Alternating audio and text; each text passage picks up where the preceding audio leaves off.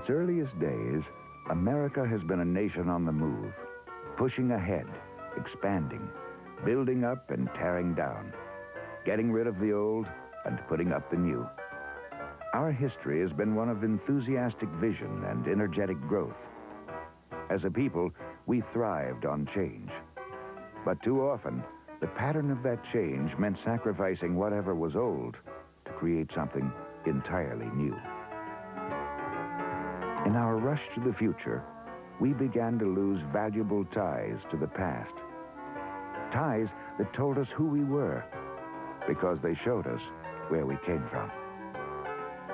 What we are today and what we will become tomorrow depend in large part on who we were yesterday.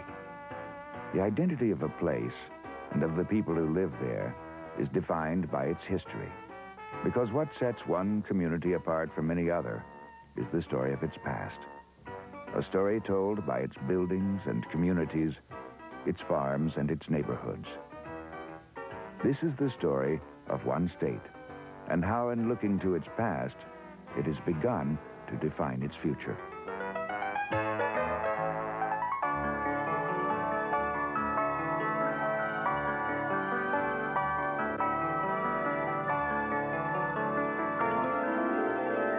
Change has come to Georgia, and in many parts of the state, it has come quickly. Traditionally, growth here has been slow and restrained. Recently, though, booms in population and development have brought more houses, more shopping centers, more schools and churches, more office buildings. All the structures that we as Americans require to support our way of life. Almost overnight, rural areas have been deserted and small towns have been transformed into suburbs. With the changes in landscape have come changes of lifestyle, and people have been forced to adapt rapidly to their new surroundings. But in most places, people are willing to accept only so much change and no more. In Georgia, when communities began destroying the places that represented the most important parts of their history, people began to be concerned. With their concern came a movement of historic preservation, a movement that at times was no more than one person committed to fixing up one old house or storefront. But the movement grew, and today, many people throughout the state are dedicated to preserving the best of the past as part of their planning for the future. Here, in the foothills of the North Georgia mountains, the people of Rome saw their downtown dying, and they decided to fight to keep it alive. The trees break and it opens up to reveal those buildings, and then when you look down Broad Street, the historic town center begins. So that's sort of the... They chose as the cornerstone of their program a plan to restore the town's main street to its original design. The Park Committee have made a preliminary selection on the period light. When Broad Street was in its heyday, trees lined a grassy median that ran down the middle of the wide street. It was the center of community life then, a place where business was transacted, deals were made, and gossip exchanged. But times changed. After World War II, suddenly everybody had a car. In towns throughout the country, shopping malls and suburban neighborhoods began to spring up, and people began moving away from downtown. The migration to the suburbs marked the beginning of the decline of many downtowns, a decline which continued well into the 1970s. Then, in places like Rome, concerned citizens realized that as their downtowns disappeared, so did a big part of the history of their communities. They were losing the very features that made their town special and set them apart from other places around the country. I wouldn't touch it with a drop of paint. I really wouldn't. I think you'd be ruining the effect, because it's a neat-looking building in the back. And then they will be coming into the stairwell, and there will be a security entrance. That's right, here, security entrance. Today, the signs of recovery are everywhere in Rome. Buildings are being renovated, and businesses are moving back downtown. Like every other thriving American community, Rome has its suburbs and its shopping centers, but now it has a flourishing downtown as well.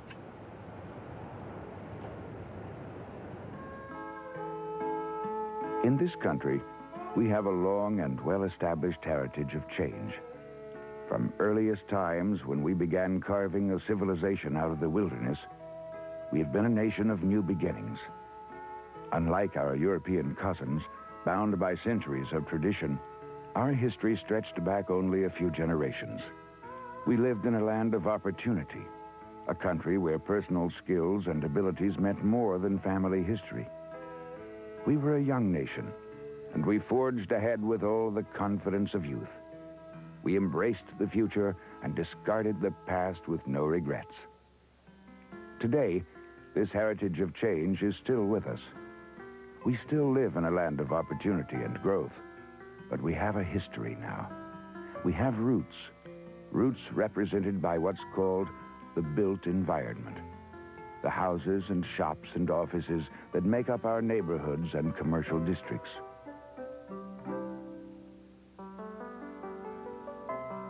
These roots are clearly seen in Savannah, Georgia's oldest city. When James Oglethorpe arrived in the new colony in 1733, he designed a city of parks, one where houses, churches, and shops lined a series of open squares. These squares served as gathering places and as the center of community life. Today, they give Savannah the distinctive and somewhat European look that sets it apart from other Georgia cities. Through the years, Savannah's fortunes shifted with the times. During the Civil War, the city survived intact.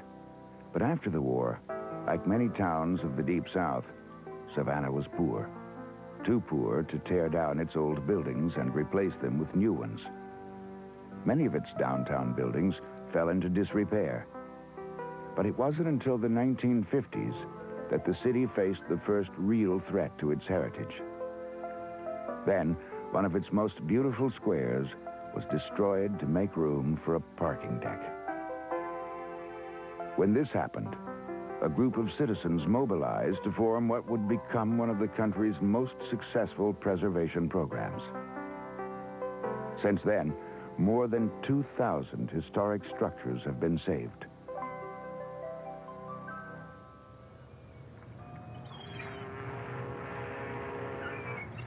One of the city's most notable efforts lies along its riverfront.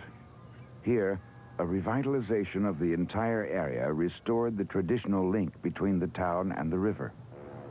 From earliest days, the Savannah River was the lifeblood of the city. Beginning in the 18th century, trading ships from many destinations brought goods in and out of the port here. At Factor's Walk, on a bluff overlooking the river, fortunes were made as cotton was bought and sold. Today, the buildings that once housed offices for merchants and cotton brokers are filled with restaurants and boutiques, and historic Savannah attracts visitors from around the world. Preservation is big business in Savannah because each year, tourism generates more than $200 million in revenue for the city. But preservation in Savannah isn't only for the tourists. Here, it really begins with the children. How many years? 500. All right. Now, this morning, we're going to think about terracotta buildings. Savannah's commitment to preservation extends into its schools, where heritage education is part of the regular curriculum. Looking at our beautiful city. The heritage program here was one of the first in the country, and it has become a model for other programs. It offers students the chance to learn firsthand about the history and architecture that surround them. You're going to take care of your city, and you're going to love it. When the fence was put down, the city of Savannah had to pay $44 for it. But that was a long time ago. But isn't it beautiful? It's Wickersham's iron. Now, I told you that that round window is called an ox eye window. When you have found Persephone, please put your hands up. Oh, very good. But even as our children come to appreciate the past, and even as we instill in them a greater understanding of the history of their own communities, we are faced almost daily with decisions about what to preserve and what to replace. Nowhere is this dilemma more evident than in Atlanta.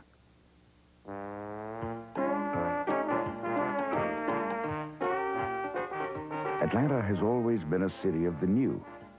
Since the Civil War, the philosophy here has been one of building and rebuilding, of pulling down the old to put up the new, of forging ahead to create a brave new city that mirrored the vibrant enthusiasm of a growing metropolitan area.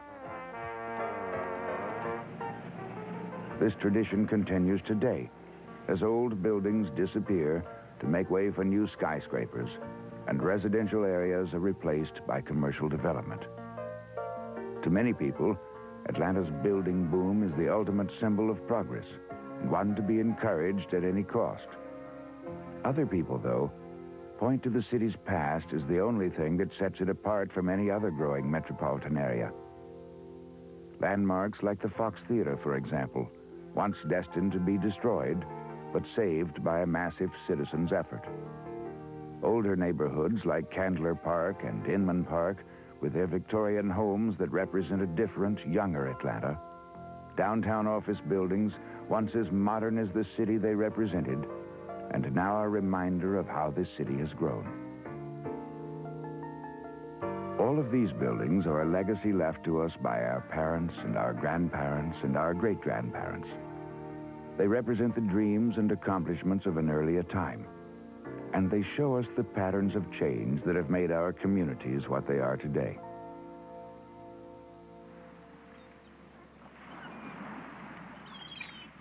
On the coastal islands, these patterns of change are plainly seen. As more and more tourists flock to the coast, many resort areas are rushing to build new hotels and condominiums. A few, though, are preserving the remnants of an earlier time. This rambling, elegant old hotel reflects the spirit of a time when the rich were very rich. This was the showpiece of the Jekyll Island Club, a club that attracted some of the country's richest and most powerful men. The membership roster read like a listing from Who's Who. The Rockefellers, Goodyears, Pulitzers, and Vanderbilts were but a few of the prominent families who gathered on Jekyll Island each winter. They enjoyed a luxurious lifestyle here. Lawn parties, picnics on the beach, and hunting expeditions filled much of their days. In the evenings, they gathered at the clubhouse, the hub of social life on the island. The club flourished for more than 50 years, but in the 1930s, the strain of the Great Depression began to take its toll. And in the 1940s, the pressures of World War II dealt the club its final blow. The 1942 season was the last, and the club never reopened after the war. As the years passed, the forces of wind and rain and the corrosive salt air did their damage. Ceilings began to cave in, and walls began to fall down. The elegant rooms, littered with debris, became no more than dilapidated reminders of their glorious past. The old hotel, once as pampered and well looked after as its guests, seemed doomed to fall apart, piece by neglected piece. It was saved in 1986, when a consortium of businessmen and developers set out to rescue the majestic old building and turn it into a new hotel. They began a massive rehabilitation of the historic property, a project that would require millions of dollars and more than a year of intensive work.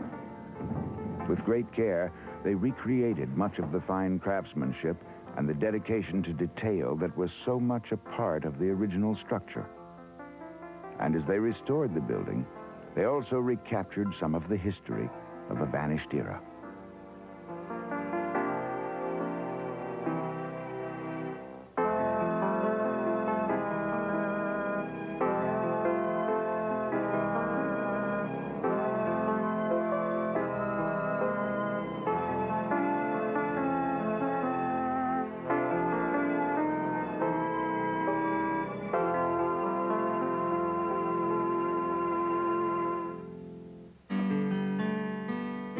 When an old building no longer needs to function in its original role, It often can be adapted to fill a new need. This building, for example, once housed an elementary school. Today, the children are gone, and so are the classrooms. But in their place are offices. Throughout the state, other structures offer other examples of adaptive use. In Savannah, for instance, the old armory housing for troops now contains college classrooms. And across the street, one of the city's oldest drugstores serves as the campus restaurant and bookstore. In Columbus, an ironworks that once supplied the entire region with cast iron goods has been converted into a convention center. And in Thomasville, one of the first consolidated schools in the southern part of the state has been restored as a thriving cultural center. As we look to the past and try to decide what we consider worth saving, we must ask ourselves the question, why preserve? One of the earliest motives was patriotism, a motive clearly seen in the preservation of places like Mount Vernon. In 1853, when rumors began circulating that George Washington's home was being considered for the site of a new hotel, neither the United States government nor the state of Virginia could raise the funds to purchase it. Miss Anne Pamela Cunningham, a private citizen from South Carolina, mobilized a group of women, and they collected $200,000 to buy the house and 200 surrounding acres. This was the first organized preservation effort in this country, and the women succeeded where the governments had failed. The earliest preservation efforts in this country concentrated on structures that had specific historic associations. But in 1919, when New England resident William Sumner Appleton founded the Society for the Preservation of New England Antiquities, he set forth the idea that many historic buildings were worthy of preservation, not because of what had occurred within their walls, but because of their architectural significance. The craftsmanship found in historic structures and the variety of design, scale, size, textures, and ornamentation reflect the diversity of our heritage. Places like Macon's Hay House, for instance, or Atlanta's Swan House, are excellent examples of outstanding structures worthy of preservation simply because of their unique architectural qualities.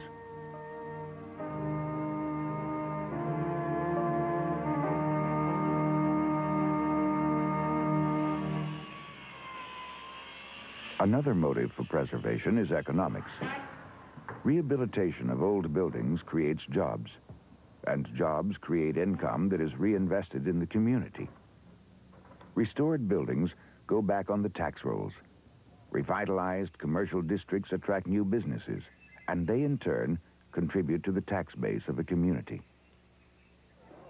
Historic areas generate tourism, and tourist dollars can stimulate the economy of a struggling community. Historic areas contribute to an improved quality of life by encouraging the revitalization of the places we live and work and raise our families.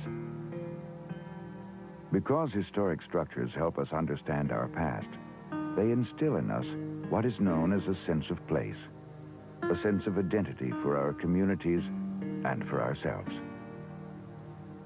By rooting us firmly in the past, they provide a foundation for our communities to build on.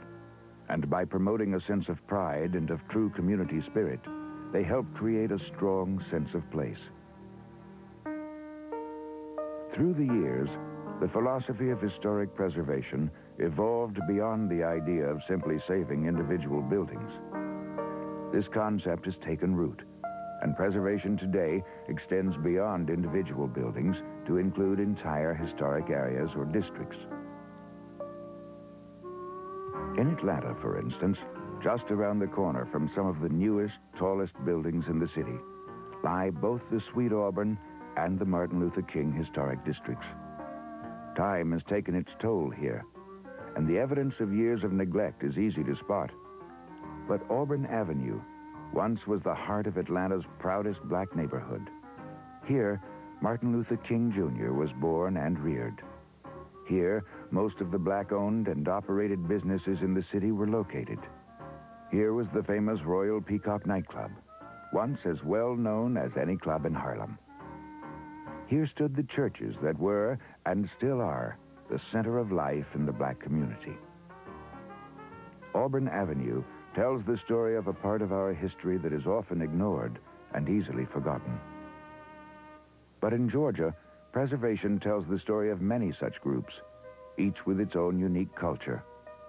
From black to white, from inner city to remote farm, from the richest of towns to the poorest of communities, it's the variety of people and the stories of their past that make Georgia's heritage unique.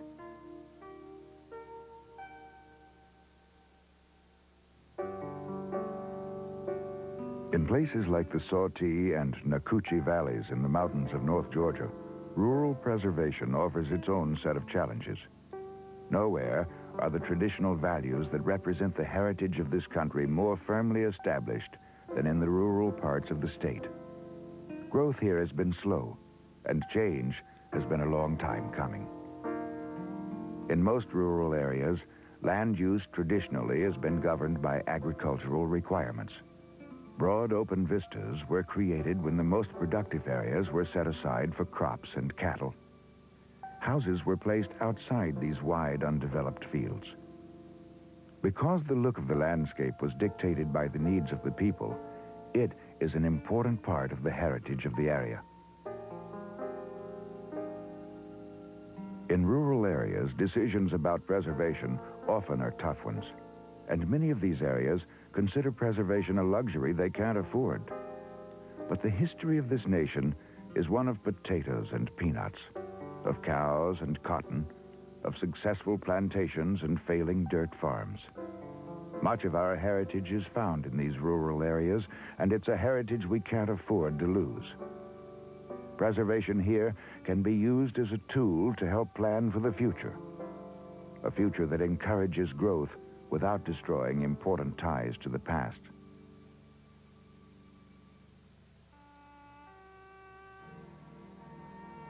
In a time when growth and change often mean the difference between prosperity and poverty, holding on to the best parts of the past doesn't necessarily mean holding out against progress. In the heart of quail country in South Georgia, the people of Thomasville have seen preservation bring progress to their town. In the late 1800s, Thomasville was a popular winter vacation spot for wealthy Northerners. Each year, the tourists came here to enjoy the mild weather. They lived in grand Victorian structures that served as their winter homes. At that time, when most of the South was still recovering from the Civil War and from Reconstruction, the money the northern tourists brought south bolstered Thomasville's economy. Through the years, though, Thomasville's fine old buildings came to be taken for granted. And in 1968, the town's Victorian Gothic library was torn down and a parking lot put in its place. Suddenly, the people of Thomasville realized that despite what had been saved through the years, they were on the verge of losing many of the things that made their town a special place to live. A small group of citizens banded together to form what would become one of the state's most effective preservation organizations.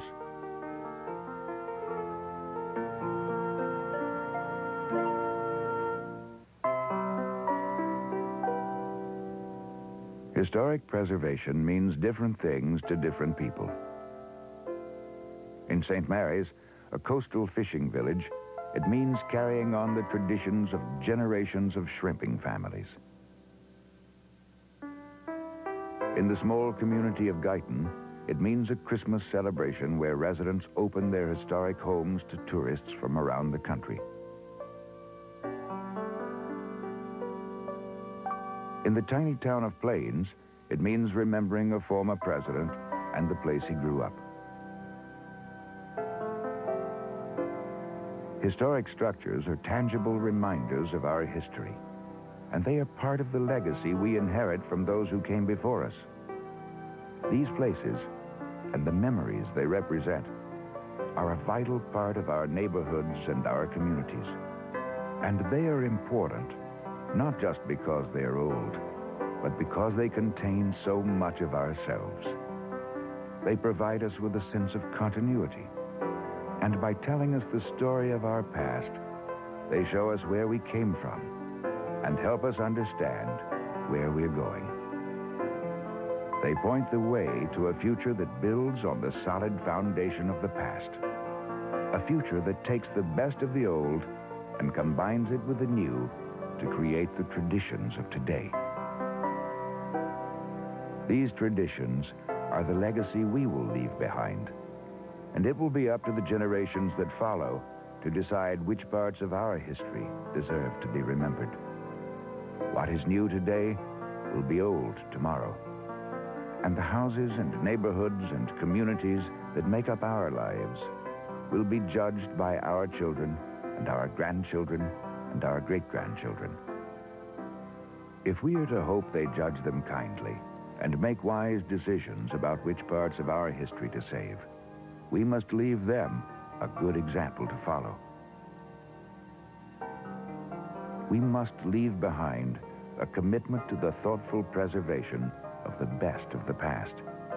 If we do, we will have fulfilled our obligation to those who came before us and to those who will come after.